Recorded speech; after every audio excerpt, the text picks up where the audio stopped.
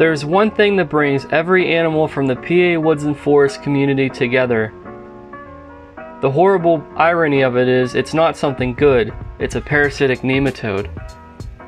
This has been plaguing the lives of all of these animals in some way or another for either an extended period of time or in bumps of the road.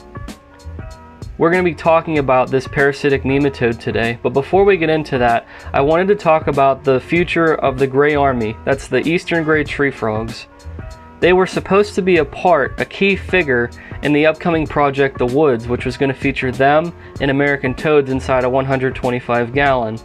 However, due to finding the parasitic nematode in abundance inside members of the Gray Army, they had to be pulled out of the project, and they're most likely going to have to vacate their spot in the 125 gallon.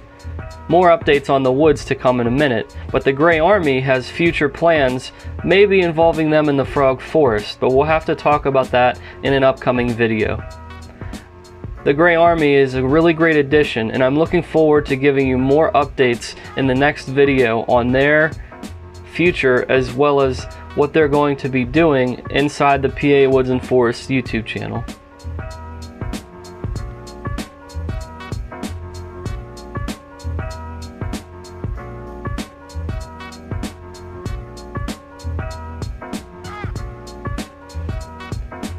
Then we have a shot at looking at the Woods, the American toads that are actually in the 125 gallon right now.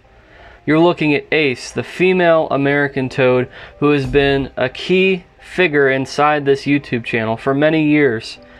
Ace was the actual first guinea pig that we found the parasite off of.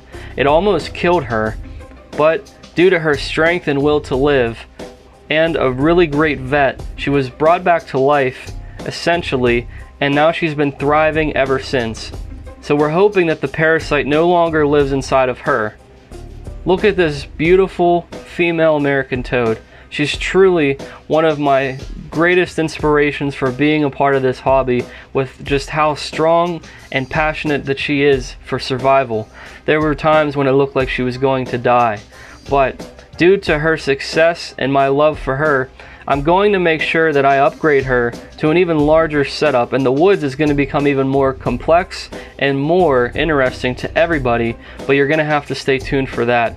We're seriously not going to give away spoilers, just showing you some pop-in shots either of Ace or Pius at the time. Now we're going to get into what we're going to talk about today. We're going to be featuring, out of all the animals that we could in all of the enclosures, we're going to be focusing on the Dumpy family.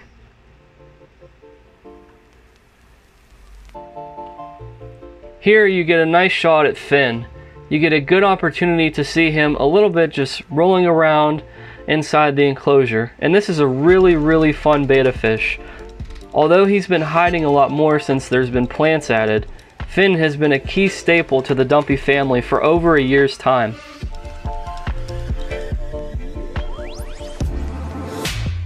Whenever you look at the towering plants high atop the Dumpy family's enclosure, and you look at all of the subtropical terrain that they have to roll in, you would be fooled to think, just because they're exotic animals, that they don't have this horrible parasite. But you would actually be wrong.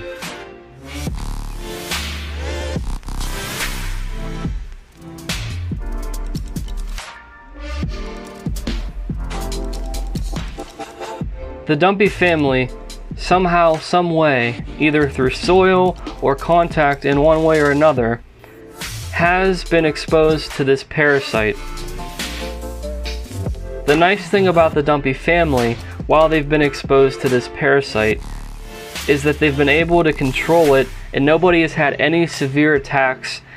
They've also seen the vet, and there's been some small cases of monitoring all of the Dumpy family members, especially our good friend Max, who you get a chance to see an up close and personal shot of here.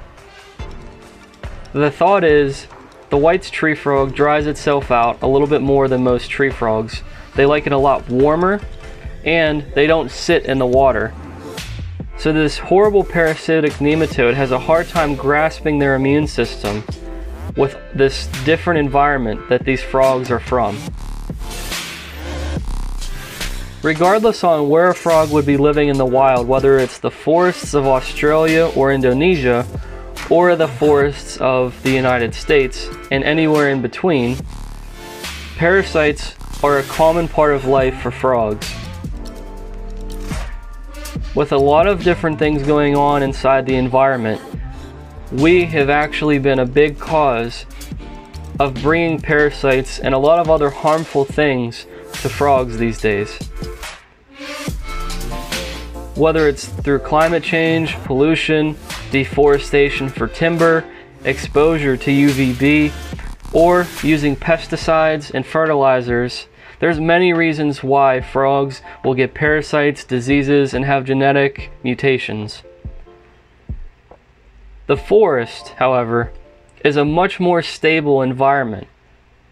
The forest is so important to frogs and toads because there's usually not, deep in a forest, exposure to fertilizers and pesticides and cutting down the trees for timber. There's usually not a lot of these things if it's a stable forest. In a perfect world, these are the conditions that some frogs actually do inhabit.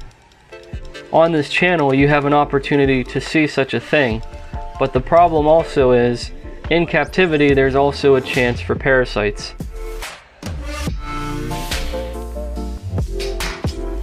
It's not possible to treat every wild frog, but the frogs that we have in captivity, it is our goal and it should be our personal agenda to treat and make sure that the frogs living in our care would be taken care of to the best of our ability.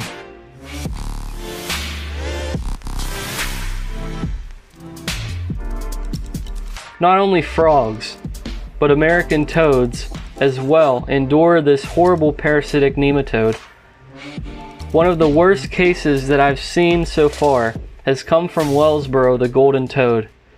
The parasitic nematode that these guys have affects their lungs, conquers their stomachs, which means that they have a loss of appetite and they start to get really thin.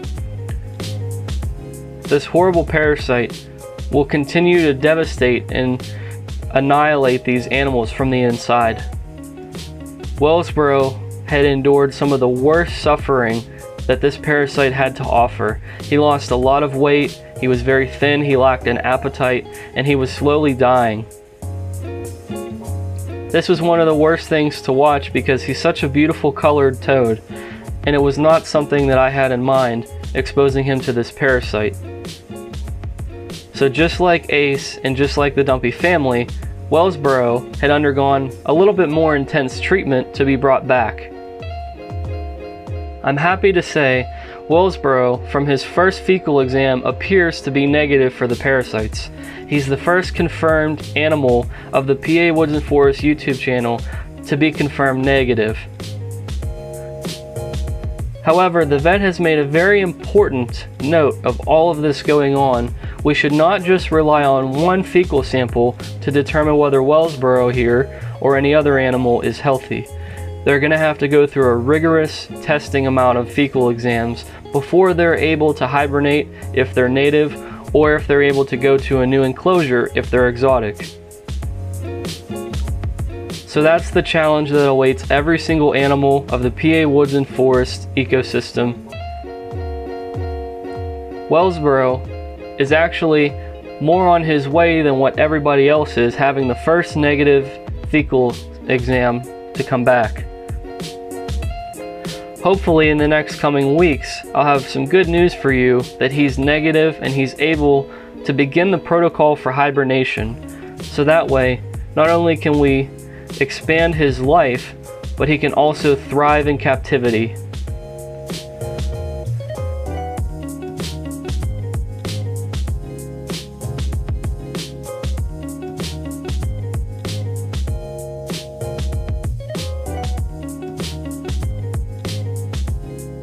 One animal that might be outside of the grasps of this parasite is this beautiful, unnamed female toad who was rescued not too long ago. This beautiful female has been in my hands only for a limited amount of time, but I've carefully made sure not to expose her to anything that would contain these parasites. She's gotten new soil, she's gotten a tank that was well cleaned. This little female toad has had a lot of advantages that the other toads and other animals have not. Hopefully we'll come up with a name for her soon. Maybe we can even have you help if you leave a comment below. But the goal is to get this little female toad healthy and away from the parasitic nematode's grasp. So we're going to be continuously monitoring her. She doesn't need to see the vet just yet. We're going to be trying to treat the animals that have the parasite. But at some point in the near future, she is going to meet the vet, and she's probably going to hibernate sometime down the road after some of the animals are treated. So getting back to one of the main features of this video specifically is the Dumpy family. Even though they have these parasites, it's very important to note that life does not change for these frogs inside the PA Woods and Forest community. Max and Spurgeon have been getting hand-fed by me for quite some time now.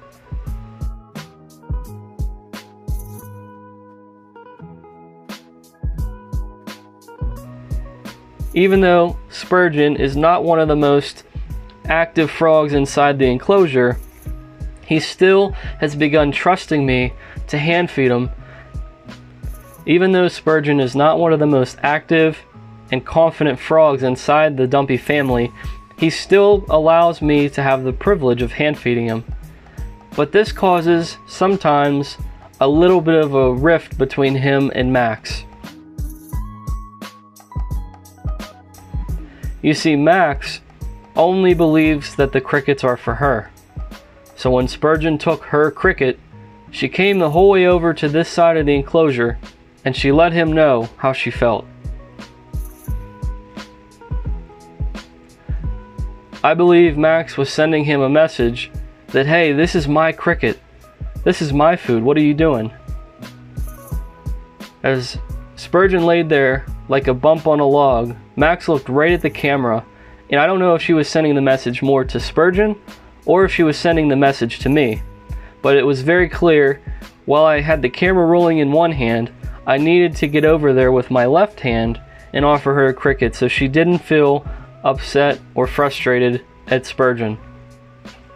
She needed to be reminded that she is still Max, she's still the one that I enjoy hand feeding, and that there is no competition.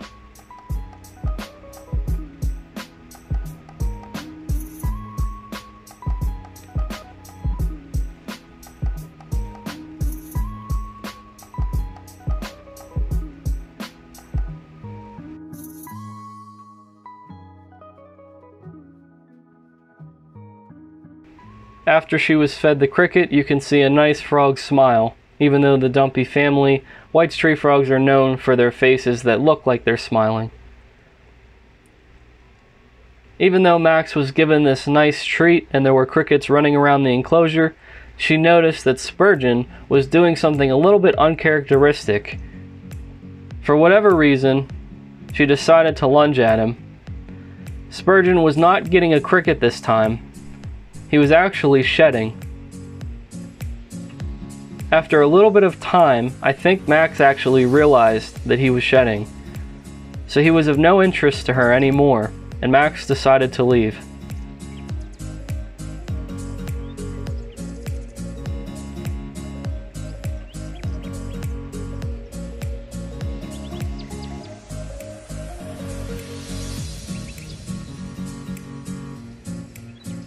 As I had the opportunity to watch Spurgeon shedding, I thought it would be a really interesting clip to share with you guys how frogs actually deal with their shed. Unlike snakes and reptiles, amphibians, specifically frogs, love to eat their shed. And it's actually a good practice. It gives them a lot of nutrients, and it is actually something that benefits the frog.